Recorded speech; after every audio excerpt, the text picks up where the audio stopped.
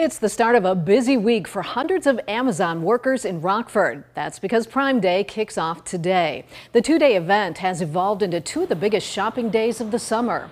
We got a look inside Rockford's Amazon Air Hub this morning.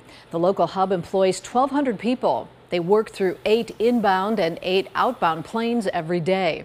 A new sorter installed this year has helped speed up the process. We are able to sort up to 300,000 shipments at the site, and that's not including the cross-dock freight or pure freight that arrives that we just move from truck to plane or plane to truck. So again, we feel really good about how we've positioned this site to service customers, service our local community, employ a lot of people here in the Rockford area, and deliver on our customer promise.